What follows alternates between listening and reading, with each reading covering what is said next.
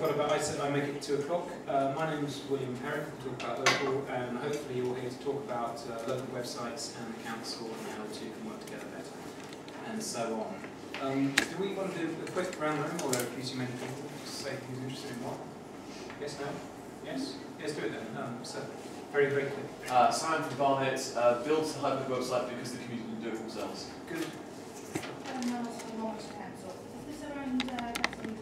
We can do that as well, yes. Yeah, when someone turns up. And this is interesting. Yeah, Mon TV. You know Mon TV, yeah. Excellent. Good. Thank you from Council Notes. Just starting a network that's looking at developing some kind of online platform in an area of Wolverhampton. Some cousins from Technophobia working with Sheffield City Council on many fields, including strategy thing. I'm Mike Rawlins from Local, where I run a small website, Stoke-on-Trent. Behind Mike. Lauren Parsons, I'm here with Slide Studio, who created Steve Well, but we've got some money from TSB to look into developing a web platform to support faith. I'm Gail Knight from the College of Arts, where we do inclusive design research and might be working on a project in the future about older people and creative systems and how to get them involved. You do news.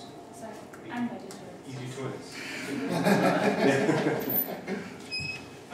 Who've got at the back there? Check show. Let's go quickly. John Hickman from Birmingham City University. From Europe County Council, just wanted to run in the environmental sustainability programme, and I'm really interested in how I can kind of harness our very environmentally interested local population in a non-dampening way. Sarah Bartlett from The Guardian. I'm interested in the sustainability of local journalism and also the death of council newspapers. In the David? Yes. Dave Wallace from Wrexham Council, and ours is stumbling slowly towards the hole in the ground, so I just want to see what everybody else is thinking about it. Right, Andy Mabbitt, Pigs on the Wing on Twitter. I'm newly freelance, as I said earlier. I do some writing for one Hyperlocal blog. I try to support a number of others by feeding them stories and working with them. I'm also talking to at least one national charity and hopefully a few more about how they can relate to Hyperlocal blogs. So I think there are parallels between how they do that and how councils do it. Which national charity? I'll talk to you later. Right, Sharon from Milton Keynes. I'm not a web designer or work in IT, but I'm a leader trying to understand more about public website, but also a community website, because I'm a trustee at a community organisation, and we've just developed a new website. I want to see how we can interact with the communities. Phil Jewett from Leeds Council. We're just developing a new CMS for internet and website, and we've also just canned our newspaper, but we've started a new one with partnership. Scott from Solihull, like an A meeting here. We're actually in the process of redoing our website as well, and some would hope to include small local websites that for communities that don't have their own sort of thing, and just personal interest in hyperlocal blogging and stuff. Ben from Hull. I didn't think that he was going to come in, but I thought you were at school. Oh wow. There we go. Next. Hi, I'm Sharon from UK Parliament, ex-Westminster, Sutton, London, wherever. I'm here largely because I studied this at university and I've got a bit of a strange interest in it on the relationship between local parties and local papers and their communities. Okay. And in the kind of the council newspapers and the local newspapers in general. Sure. Eddie? Eddie Kurtzman, newly appointed the Comms Officer for the Council. I've inherited a world in which we kill that council newspaper. Like you go, great, something like that. So I'm going to this is what I think we should do. John, behind the single eye at the back, you can take Mark. Yeah, I'm John Popham. I help people use social technology for social good. I walk around pointing cameras at people and shoving iPhones up under their noses and stuff like that, so everybody can share their best practice. I'm not a cricket broadcaster, as some people think I am. If you've not had John shove an iPhone up you, then you'll be arranged afterwards. I'm William Perrin, and for years I've run this website in King's Cross, which is about to celebrate its 5th birthday. did this because I had extremely severe social problems on my street, cars on fire, gangs of young people committing crime, a crack dealer in a caravan, murders, all sorts of shit, just literally underneath my window. It was a very, very bad area.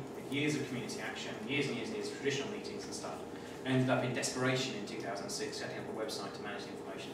I've never written a line of HTML in my life. I hope I die that way, frankly. I have no interest in code or any of that shit. I just did these websites because they're very easy to do. Any fool could do them. The other day, I'll talk for a few minutes if that's okay, and then we'll just kind of open it up and have a chat. And I can call up websites to hear if you want. I'm not going to try and run the room from this. A few days ago, Thursday evening, after a couple of years of dialogue and gentle nagging, the police, the local King's Cross Police, the Safe Neighbours team, agreed to do a web chat.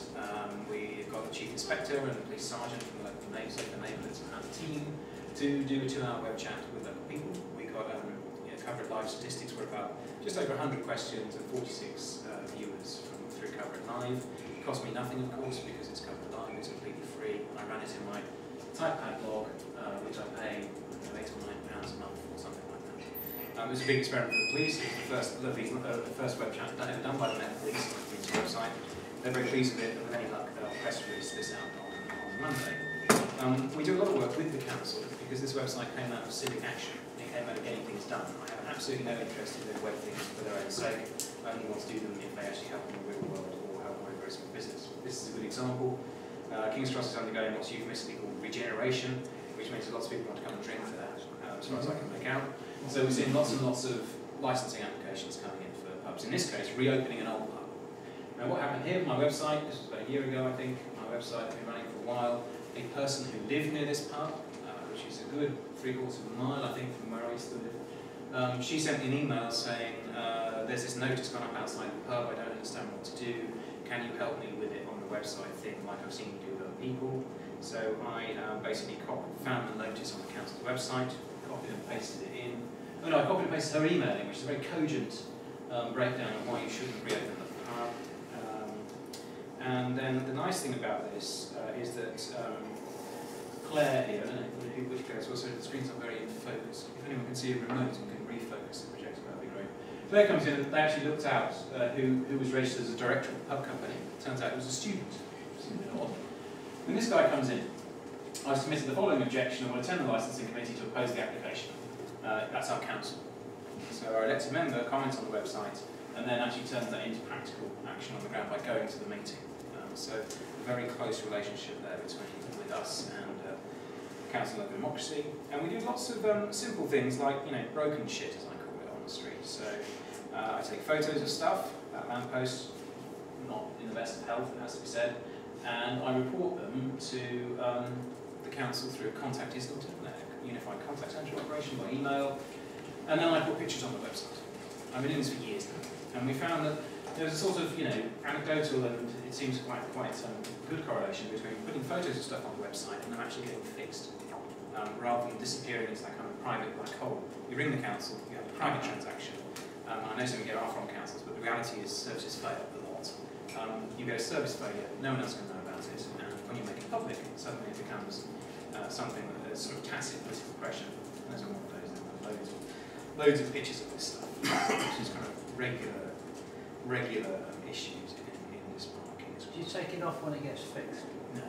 It's part of the historic archive. And my website gets archived by the British Library to the National Digital Archive every month. So, do you post an update saying it's been fixed? Can't be bothered anymore, no. What's the point? Well, no, the fact that, local council perspective, it'd be nice if you reported the issue, it's lovely, and you made it public that, if the local council's actually done something about it, that you've sort of said, yeah, great, it might have taken 3 weeks or 6 months. Remember, my relationship with the council has been depersonalised by their choice to have a contact centre. So I have no particular officer or person or service behind it I can thank. I just have this generic contact centre. If an officer, we get a lot of this with graffiti, we have a really good environmental crime team and a good relationship with the officers there. When they clean stuff up, I will thank them conspicuously. But on the whole, this is a transactional service delivery failure. So I'm a citizen, and I'm saying, well, you've actually failed in delivery of the service which I'm paying you to do. Can you please clean it up? Would you mind if the council took another photo of it without graffiti on and sent that to Delighted. Yeah, Remember, this is Well, yeah, no, that's what I'm saying. Like, if the council informed you to say, hi, we've actually gone and done it. Comment. Maybe I say that. I mean, I get about one in 20. Yeah, no, it's just one thing, obviously, it'd be a better service if and again, if they did take the 2 minutes to come back to you and say, hi, here's a photo of it. If they comment on the website, of course we let it through, but they seem to have Islington seen staff quality officers aren't allowed to do that. So That's right, no, it's just more of a general in question. fairness, well, it's not the council that put the graffiti on there. So, you know, it seems a bit harsh to blame them for the graffiti. It's their job to remove it, but only when it's reported to them. They can't literally look at every wall in the area all the time. Yeah, it may be a little harsh, but I think you have to consider the background we came out of, which was almost total service failure. So we're coming out of a background where the citizens, the people who live there, have been fighting hard for years to clean the neighbourhood up. And we do have a perhaps I'm being slightly aggressive, but we do have a good partnership working with the council. It's not a bullshit, you know, you've got to get it better. We're just conspicuously, and you see the language I use, is not, you know, it's encouraging other people to report it. It's not having a go. I feel that you know, if a company doesn't deliver a service to me, then I'll you know, complain. It's quite good from the council's reputation point of view. It's not how much they're doing. All of this. Yeah. This is the kind of job they're to do. Yeah. Sorry, Andy's. Well, Fix My Street has a feature where if you report something using their tool, obviously it's reported to the council, they email you and ask you if it's fixed after a few weeks, and after a few weeks more if it wasn't. And it's very easy and quick to then acknowledge that and say, yes, it's been fixed, so they can change their status. If they made it easy for you to include, as you can like a YouTube video, something from their site, would you be happy to have stuff reported through that and have the updates happening on your site or in an automated It's a bit fashion? overcomplicated. Yes, I mean, the easiest thing would be for the council just to comment and say, thank you for reporting this, we've been like that. No, I appreciate that they're not doing that. The question Fix My Street has a very low reporting rate for things being fixed. It's really low. So Fix My Street is wildly polluted with unfixed stuff. Is that just there's no? It's not been written off as closed. Yes. That one's I agree with. At Barnet we've integrated that is the way you report. But yeah, I agree. There's no feedback that closes that loop. So one or two other sites to come through as well, where there's good working relationship with the council. They're discussing pro-public issues. This is the big concrete estates in West London, West of Earls Court. You go along the District Line, there's a whole row of big row of social housing between the District Line and Queen's Club, which of course is a classic London, very posh bit next to quite a poor bit. And we helped Annette there, who was a retired lawyer's clerk. I wouldn't expect it's to be impolite to speculate how old she is, but she's retired. And we helped her set this website up in 2009. It's a Ning-based site, as you can see, and she's got 750 members now on this site, on these estates. And this is just what's on the front page today. So the dog. Something on the town hall. So they're discussing a classic piece of public information. It sounds like it's a construction update. Reviews of cafes and restaurants, film day, new member, estate redevelopment. That's quite a controversial issue locally. So there's a big discussion going on there in the site about, has been for some months now, about this big proposal to redevelop this estate, to demolish it and sell some of those private homes and read little bits of it. So it's a classic discussion going on, and it's a very public discussion. It's very public spirited. It's very constructive on the whole, and it ranges from everything from films and cafes through to the traditional council business. So they're kind of helping the council in many ways in outreach to tell people, hundreds of people on the site who might not otherwise encounter council information what's going on. Here's another slide to talk about local help people create in a village in rural Wiltshire. Cricklade, it's northwest, about 10 miles northwest of Swindon on the plains up there. And this is kind of a classic village site. It's got all sorts of local news information, it's got Twitter integration on the right there. Teddy bear parachuting, cracking stuff. She's got a photo slideshow there, it's probably not playing because of the internet connection. Facebook integration, council update, so classic council notice there, that looks like it's an email he's received that he's kind of pasted in from the councillor. We trained Peter to do this site, and Peter's 73 years old. He's very happy running the site, he updates it every evening, he says what he thinks. Lovely guy, and he's involved in the community anyway, he runs the village hall, helps run the village hall. So classic distribution of public information out into a rural community that might otherwise get it. This is quite a big site we put up in, we trained people to create up in Sheffield. It's a big Victorian urban industrial village, essentially, that became part of Sheffield 100 years ago. And it's a community development trust. They have a local park, they have local school roads, they've done asset transfer, they've done all kind of stuff that they don't want you to do these days, but they were doing it a long time ago.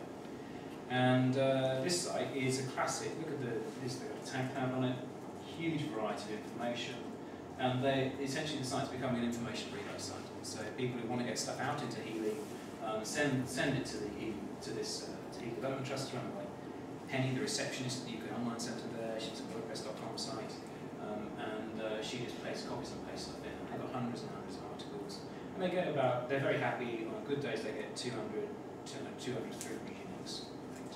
They're not getting many comments. No. Remember, you don't have to drive site comments. You don't need comments necessarily. So my King's Cross site, I've got 1,100 articles and I've got 1,400 comments, and I'm very happy with that. I don't drive the site for comments. If you want a comment site, you can have comments. You can drive it for comments and do it. It wasn't critical. That's different ways of doing it. Yes, that's right. What are the relative merits of having launched about? They're using a blogging platform as a convenient way of building a website rather than because they want to blog.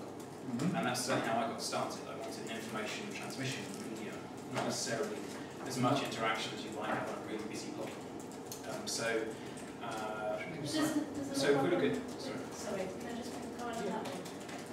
Isn't the problem with that kind of site, one that isn't comments driven, that there's a lot of responsibility on that person to their community, and what if all of a sudden they move or they don't want to do it anymore, and that kind of very valuable results could be lost. That's a really good point. And what happens here with this site is it's run by a community asset. So it's run essentially by the Community Development Trust, who are the staff, and one of their staff runs the site, and it's being run within the spirit of the trust and what they do.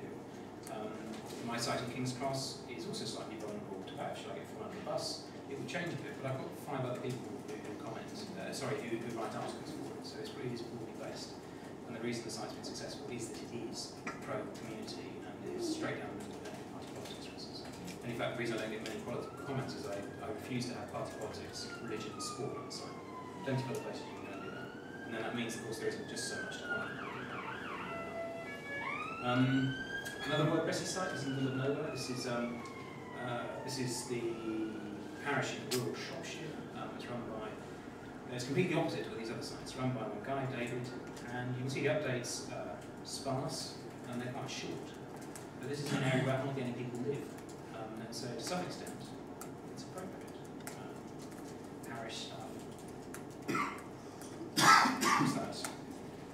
Nutrient. What's this? Oh, storing fertilizer. I think that's That's right. So in case anyone still has to make a bomb. That site led bizarrely to this one, where we. I'm not kidding. We bumped into the BBC Archers scriptwriters, and they said, "Oh, we'd love to do an in-character site for the Archers." And we said, "Oh, you can't be serious." And they said, "There we are." Helping me. And so we showed them several sites, and the ones they liked the most were that Clun Valley site and the Parwish site, Parwish in Derbyshire. And so we just then did a workshop with them and a series of blog posts where the Archer scriptwriters write this in-character site for the bridge. It even has spelling mistakes in here and there around systems to make it more authentic. It's done by Jennifer Aldridge, I think, does the site, or Kerry is his name, the scriptwriter. This is a little gem. And they're just copying, this is the BBC, just trying to get a feel for what we would be doing. That's really sweet. What else do we have? Just going through that, stop. This is an old one.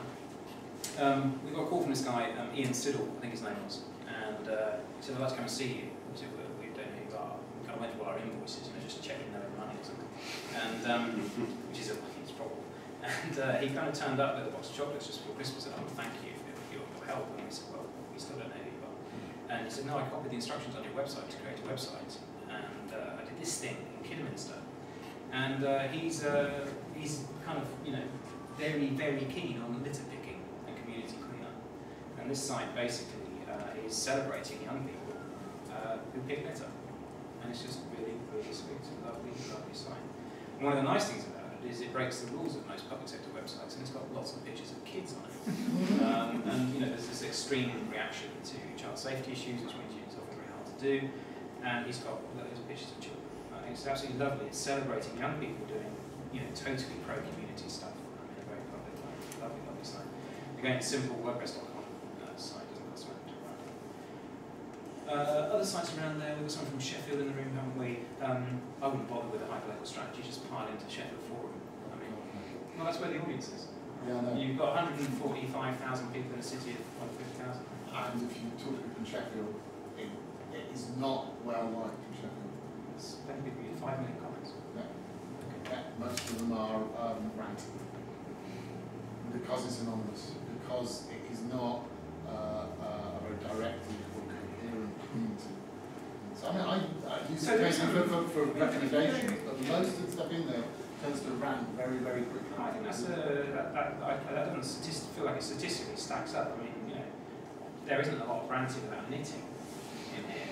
You know, you've got tens of thousands, hundreds of thousands of views. They're not on each other's throats with the needles. Except, and I think certainly, yeah, if you go in some bits, it will be. So I would, if I was doing something in Sheffield, I would take a segment of the work. There have been numerous approaches to the people who run Sheffield forums who installed refuse to develop it in any kind of coherent way. They just leave it as a planned resource, which is why nobody's able to harness it. But you see that you're misunderstanding the way local sites work. I think if you want to harness them. Well, the same line is be able to work with them to try and, you know, to try and engage with it. You would be very hard pushed to get any local councils to come in on that side because there is no kind of moderation, because there is nothing to stop it going to rant, which you would do as soon as you've got politics on that. So being able to create communities in which the politicians or the officers are able to engage with the community rather than just the community engage with itself. To create something in which that channel could be open for positive communication. It's just not possible on Sheffield Forum. Okay, I'll take that. You're there on the ground. I think you could do things. Because that's where the audience is. Mike, bits and pots in Stoke. Hello. Hello. So in Stoke? Yeah, we're in Stoke now. We're in Stoke. Stoke-on-Trent. Bits has a challenging relationship at times with the council. Then you've heard that kind of dialogue from the council many times. Yeah, it's coming back again at the moment. Yeah, and they just won't talk to you and stuff. But what have you got? What did you do here? Well, we flagged up the election because the council, for whatever reason, don't want to or haven't got the ability to do it, and we did it quite quickly. So we just set up a cover live session, and we just live vlogged the whole election night. We count the results, put the photos up. We've also done in there and asked the leader session. So actually got the council leader sat in front of a laptop for about an hour and just had him answering questions from people that were just logging onto the website. Exactly, yeah. And just having a conversation. You can ask anything. Anything that was answered on the day was answered afterwards and posted. That's exactly the environment where council officials, officers and politicians feel they are able to participate. Only if there's somebody definitely to do it for them. Council officers won't do that because it's like, well, what about the risk? It's a risk assessment. Within the council, we won't do that. Certainly within Stoke, you don't anyway. Right. Yeah, I think some councils are being helped to try and engage on that basis. Yeah, I mean, we're trying by actually showing them that it's not as bad as they think it. It's like with the dentist. It's not as bad as that, but we need an alternative to Sheffield Forum to show them it's not as bad as that.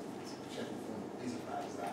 I think it has the same sort of thing. I mean, it certainly has the reputation of being as scary and as toxic as that. But I think what's been, I think the sort of persistence has helped, and there have been people who've sort of taken a chance and jumped into bits and parts. But bits and parts have certainly had just as much of the kind of, definitely the rants. I mean, Mike spends a huge amount of time on moderating everything on there, and I think it is really, really difficult for people to participate. But it is a little bit of that sort of dive in and keep going, and there are a lot of people who sort of want to do positive stuff as well. So it goes in little waves with bits and bobs, sort of watching it. People want to contribute, but I think the fact that it's been independent has been a big help to the council in some ways because it shows what can be done without them taking the risk. It's an interesting example. This is Claire's site in Thursday. This is just a site which is just an alternative tourist board. Burslem's economy is shut to pieces, and everybody worries about Stoke generally, and loads and loads of reputation issues. So this is just a very simple site to kind of encourage people to visit. I think it needs, the nice thing about WordPress sites is that you can invite lots and lots of contributors. So what I need to do with that next is kind of invite a mixture of people, so like businesses and council people and all of that to contribute. But I think that probably shows how you can set the agenda slightly differently in the same city. So we have got political sites, we've got sort of sites that are about, this is a different story from my place, things like that. So let's talk about local, we work with people from all angles in community. We want to actually dive into community and help people create a site as a voice of their own. We'll do that on behalf of the clients, but only with some strict sort of ethical criteria that we agree amongst ourselves, that it's not a client voice we're seeking to propagate. It's very much the voice of the community. And we've done this all over the country, about 150 other places now. And we have a very, very good feel for what works and what doesn't work. That comes from our own experience of running sites ourselves constantly in communities, but also working with people all over the country. There's from everywhere. We've got a site over in Dublin and Ireland, we've got sites up in Dartmoor, sites in Redcar, we've got sites all over the place. And a few generic things kind of emerge from that, which is that generally the free platforms that are out there are far more than adequate for people running their own community sites. Our general rule is never put the platform. It is no matter what your intentions may be. If you're putting loads of money into a platform, that's when the curve is going to actually working with people. But the successful sites are only about people. They're only about good people. There can be good people on the worst technology in the world. They can be really retro, but a good site is all about good people. It's never about the technology in the platform. No matter what added functionality you might think you want from it, it doesn't need to really work. I haven't said it often enough, it's about the people. It's about people who have a burning need to communicate. They need to have something to say. The internet is full of blogs and websites where people have nothing actually to say. The best sites are sites where people on the ground have something that they need to communicate. Because either they are passionate about it, because it may be running a scout troop, a church, a mosque, a temple, a chapel, or because they have an acute problem they need to fix that makes them go out and want to do that. The other thing we learned quite curiously is that you can't judge those people very easily at first encounter or second encounter. We always find that we often have people push towards us and someone say, this person's a natural, they've got a voice for the web. And then it turns out they haven't. We had quite a few reports of training sessions where we train trainers, and trainers running around the countryside, where they say, yeah, we had this great room full of people, there were 8 of them, and there was this, they were all quite really engaged, and this guy just sat in the back and didn't say anything. And then we ring them a few months later and say, how the website's coming on, and they say, yeah, it's just that guy who sat in the back and didn't say anything. He's the one who's got a really good website.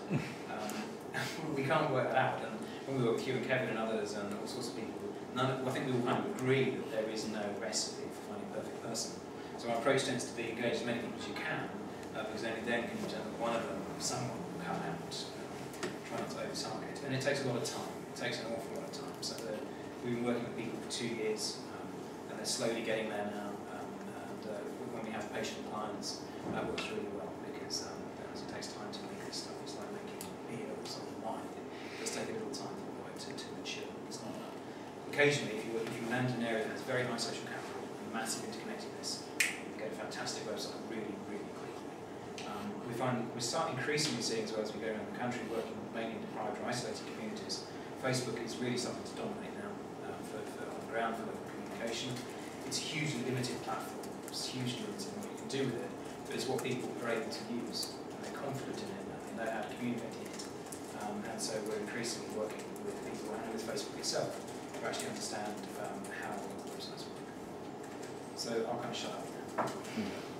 Just last the conversation first. Because you've built hundreds of sites then, or helped people build hundreds of sites. Yeah, most of which fail. Yeah, well, no, that's probably right. The general question I've got is, quite often local issues are, the one you've done, obviously it's still an ongoing long-term issue, so you're keeping the site running. It's not all of a sudden, a year later, everything's hunky-dory, people aren't really complaining anymore, you get rid of it. But of course, lots of times issues come up where they're, imagine on planning applications and things, are short-term, 6 months, it's either approved or not, or what have you, sort of thing. local, hyperlocal sites and stuff, would you, you know, especially like on WordPress and these free ones, could you almost treat them as disposable, short term? Here's the issue. Let's have a discussion about it. Let's see what it is, and whether rightly or wrongly, however your opinion has to be about the issue, great. It's run its course. Move on. Yeah. You know, like as I mean, like the disposable short term deal with, as opposed to having to spend a lot of time and effort to, you know, build it up and maintain and it. isn't that a campaign build- site rather than a community site? Sorry? Then you're looking at something. Yeah, the campaign site, rather than a community but it's site. still a local, hyper-local issue though. It's a similar sort of thing as opposed to just a community site. Yeah, this site came out of a campaign in 2008-9 about the new one-way traffic system that's being brought into Scarborough. Basically they put all the traffic lights and stuff in and they hadn't turned the system on. There was a campaign about it, and this lady who runs the street, who's now Jennifer, that's it, she created this group which has, how many members? It's got 2,000 members in quite a small town, and it served its purpose to drive a campaign. They traditional position alongside it, took the petition to the town hall and so on, and it's still kind of running a bit. But a good campaigner, if they curate a network, a community, and a single issue on the web, won't throw that away. They'll know it's valuable and will involve it. We do see sites that, I'm just trying to think of another one, where they do single issue and stop. But yeah, it is disposable, but the hard work is building the network. It's actually building the human interconnections. And of course Facebook allows you to accelerate that massively. Oh yeah, no, very good. But the depth of the engagement is quite shallow, of course. Other questions? No, I was just thinking, one of the reasons I wanted to run Section 2 is the death of the local newspaper. That it's been proven, you know, with the closing down of the Guardian's attentive model at local news, trying to monetise that. So they closed a couple of weeks ago in the Leeds and Edinburgh pilots. And Eric Nichols has stamped his feet all over council newspapers. So is there a place for hyperlocal in sort of some sustaining the model of keeping local citizens informed? I mean, the council's argument for having a local newspaper is they have legal obligations to tell them what's happening in the community. It's the local newspaper, you could say as an example, the market failed because it just failed to either make money out of that or successfully inform people about what's happening in their communities.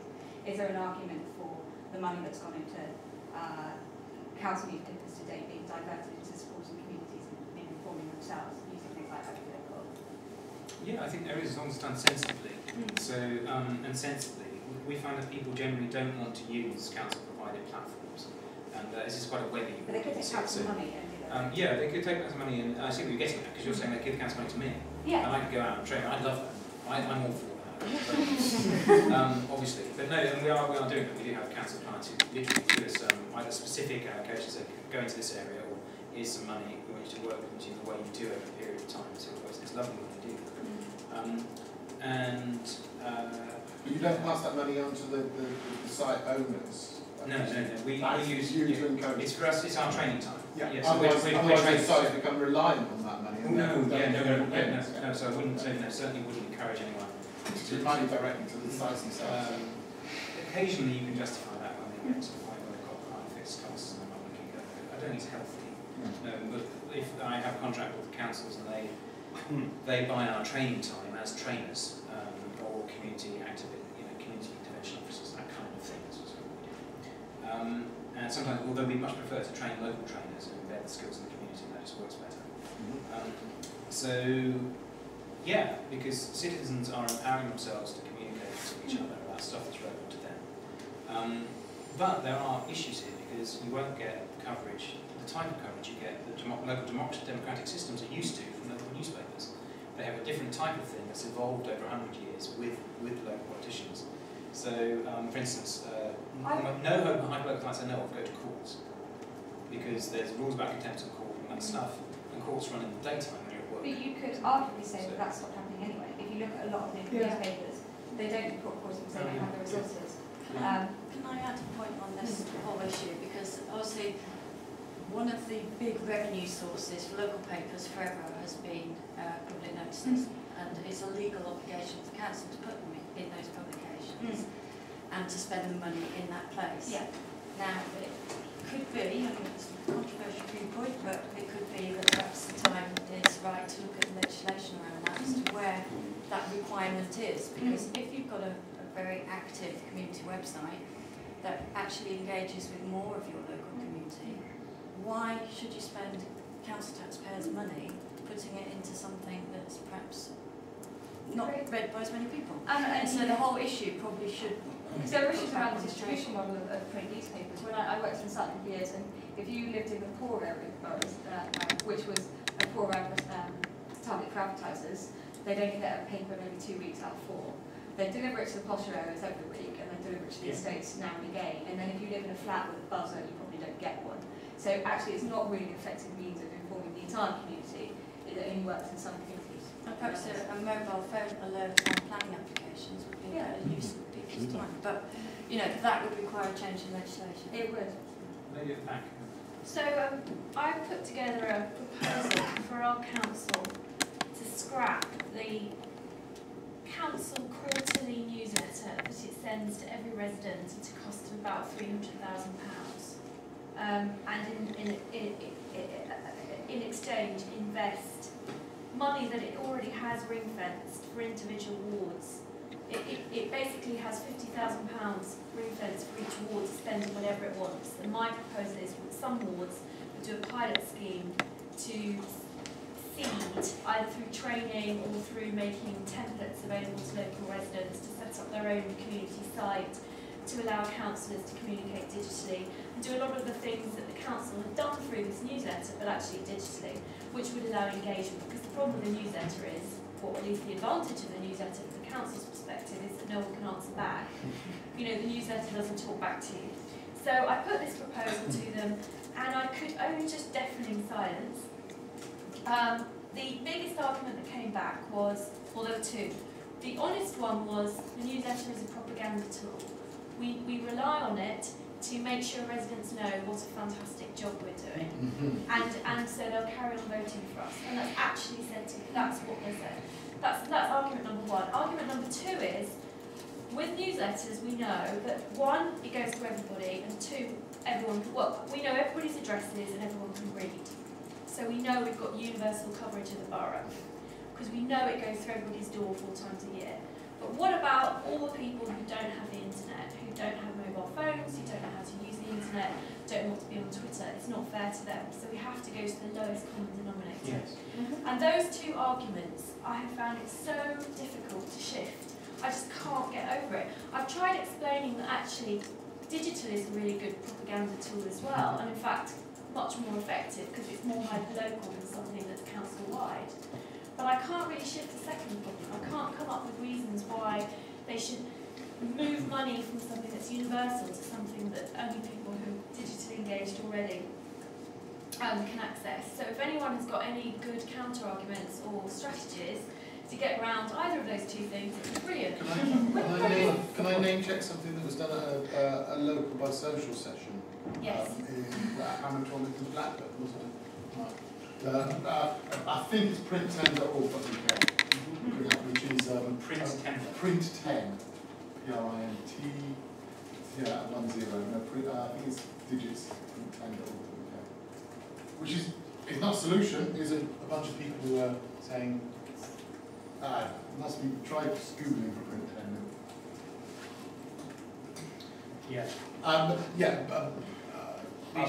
These things tend to work out really expensive. No, it's basically a bunch of people who are trying to address that issue.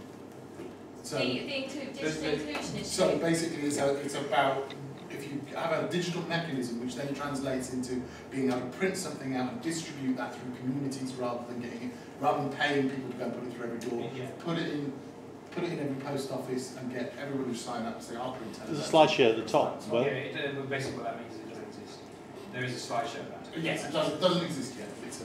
Okay. 2 points, can I just raise 2 points on that? From when you had a centralised newspaper, is that more corporate?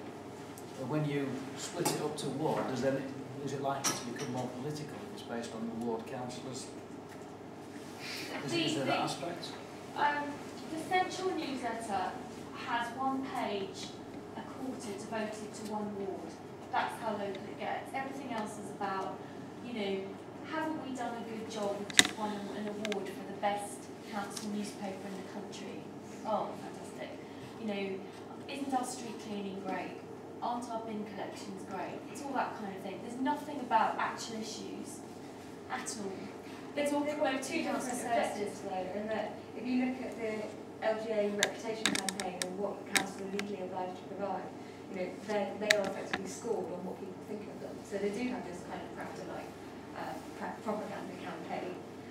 And if they can't get their message across through the local media, which they often can't because the arguments around it are often oversimplified, then they do their argument for producing this with magazines. It's the only way they can get their message across. So if this is a 45-minute session, we've got about 5 minutes. Sorry. No, that's not cool. Any other points, John? Just 2 quick points. One, I liked your point about never needing to build a new platform. 3 words, your square mile. Another word, £839,000, but I'll move on from that. The other thing was, there was a report online a couple of weeks ago about, I think it was an American newspaper, which had moved totally onto Facebook, about your point about Facebook. And it achieved an awful lot in terms of engagement. What they were saying was Facebook is really horrible as a publishing tool because you can't archive things, you can't search things. I actually bunged a comment on there, which was, why not use a WordPress blog which automatically posts to Facebook, because then you can search and archive the WordPress blog and you will still get your posts into Facebook. So I just wondered if that's... So on your square mile, I think there's a general rule that there is no need to build a new platform. And there is a different case if you have a national ambition and this is a critically different thing, a decent marketing plan to go with it. The vast majority, I've seen an awful lot of hyperlocal web platforms come and go over the last 3 or 4 years, and none of them have been accompanied by meaningful marketing. One of the interesting things about your square mile is that Twilight is superb at marketing.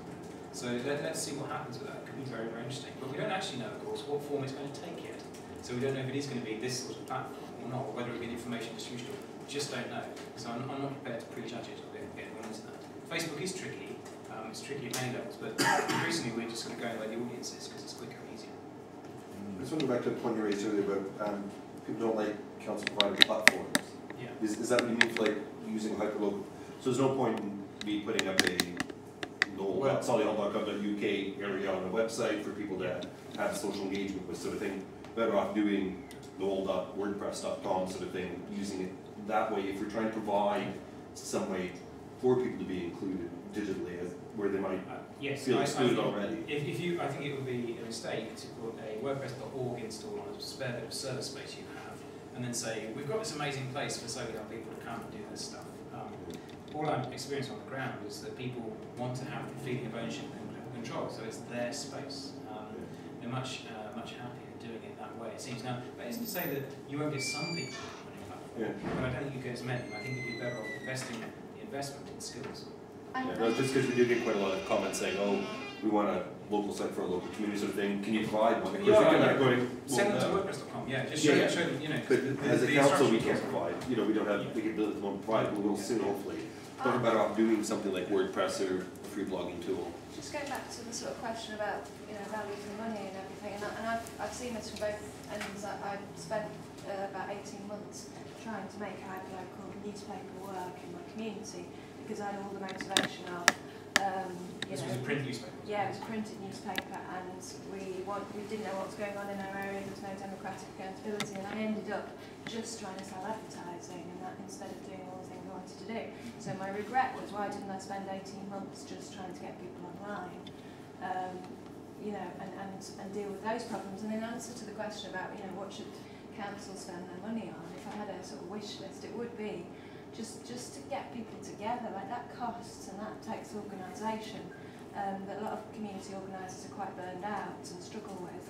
But just getting people together for a cup of tea or whatever attracts them, a lunch, does get people out, and it creates a lot of the same effects because you can exchange information. You can perhaps do a hands-on session so that they can start their own websites. You can be, and what you'll end up with, or what we are ending up with already, is an ecosystem of local sites. And again, a good use of resource is to sort of aggregate all those sites, and so that people know about each other. It's not that they then all have to get into a room and agree who's going to have control of the site, so there's only one. We're way beyond that. We want to make best use of the ecosystem, and that would be because there are going to be people who can't read, and there are people who don't have those skills and all of that. So you can share the same information and get it to them, maybe do a few printed copies. But that's what I'd love to see more investment in, is because that's the stuff communities in areas like mine struggle with. Just getting people together is really, really difficult because people are quite disillusioned and angry and they're stuck in their houses and they've got nowhere to go. You get them online, and once they're online, you can't stop them. You know, they'll be off, and all this stuff will happen.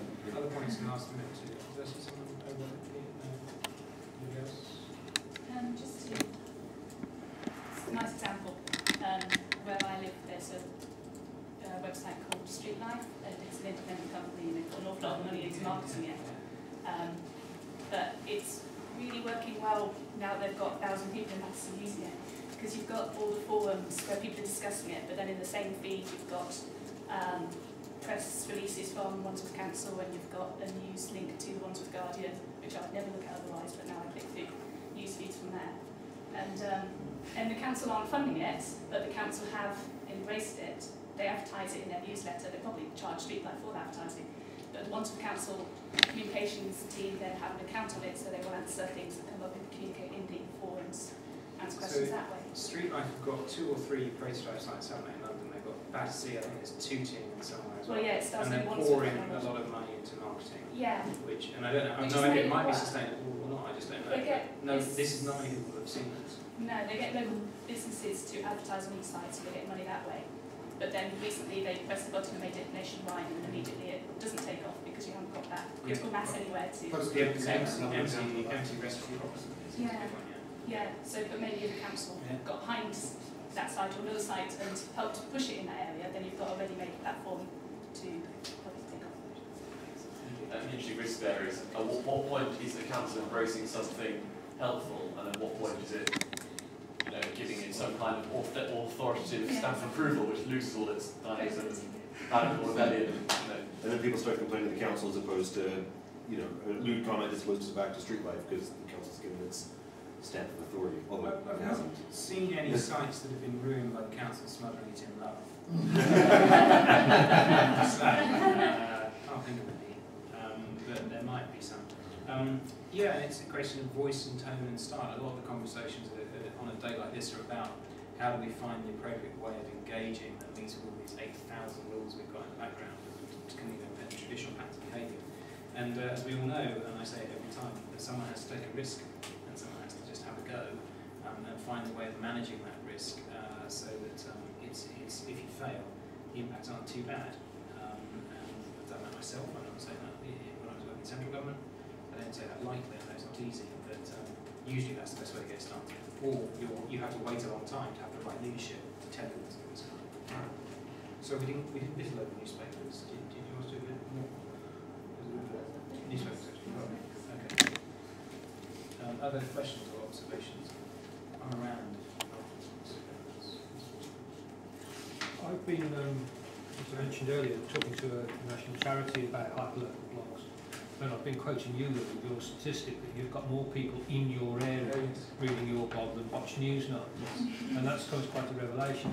It's still like a sort of have people say to me, our press officers are too busy to deal with hyperlocal bloggers, too busy talking to the wrong people then, or we've got nobody in our organisation whose job it is to do social media. Yeah. So it's the same old struggle that we've had in local government and elsewhere, but there is a terrible lack of knowledge of what hyperlocal blogs are and where they exist and how to find them. And this charity recently, well, it's the RSPB, and they recently launched a very big nature reserve, and they didn't contact, to my knowledge, any hyperlocal bloggers, and there are several on their doorstep. And now I'm helping them to get up and running with their own Twitter stream or whatever. But they could have, they missed the boat. They had a big event. They could have made quite a lot of noise about it in both social media and on the neighbouring hyperlocal blogs. But I'm not singling out the RSP. It just happens to be the one that I do some work with, both as a volunteer and otherwise. But I see the same thing right across the board. Well, you know, there are obviously honourable exceptions, but a lot of the voluntary organisations and charities don't seem to appreciate what hyperlocal blogs are or how they can relate to them, and indeed, frankly, make use of them. No, it's an emergent scene.